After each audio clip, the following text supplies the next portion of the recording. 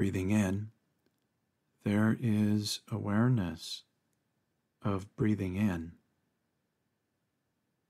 Breathing out, there is awareness of breathing out. Breathing in, breathing out. In, out.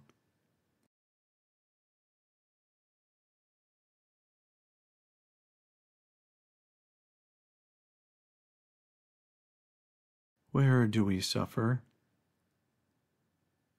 The physical body and psychological mind. Physical disorders. Part 1. Attack and become attacked.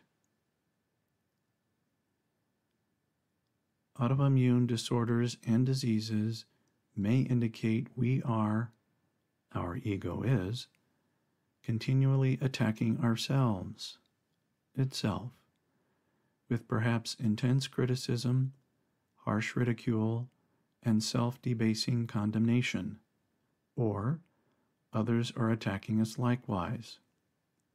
And because we are probably unable or unwilling to defend ourselves for various conscious and unconscious reasons, we internalize their behaviors.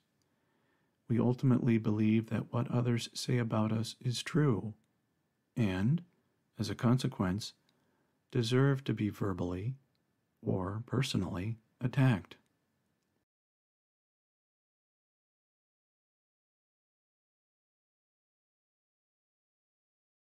Moving forward.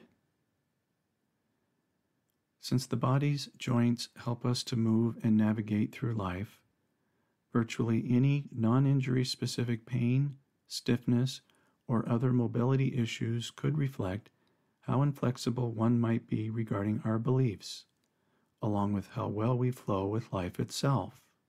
Or maybe we are generally unaccepting of fresh ideas and perspectives, along with other people, and refrain from actively seeking out opportunities for self-improvement, self-enrichment, and inclusionary practices.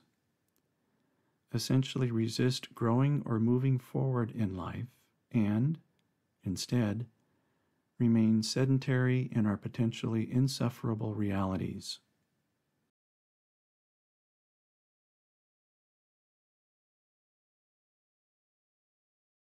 The eyes have it. Invariably, eye issues indicate we either have no desire to see things as they are, or what we do see, or have seen, is ultimately painful and even traumatic. More specifically, farsightedness could signify an unwillingness to recognize the ultimate significance of other people and events right before our eyes, while nearsightedness, we may have become acutely fearful of envisioning our life far off into the future.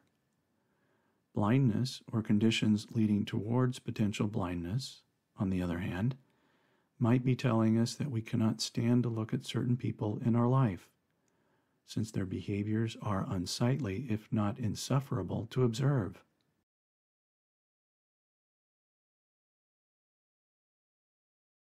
Getting under our skin. Both physically and psychologically, the outer skin reflects various inner states, the body's overall health and the mind's general well-being, and, thus, skin disorders act like beacons in alerting us to potential trouble brewing just under the surface, or the skin may be warning us that perhaps the body deeply wants to rid itself of toxic beliefs and behaviors, yet we are, the ego is, perhaps afraid to let them go.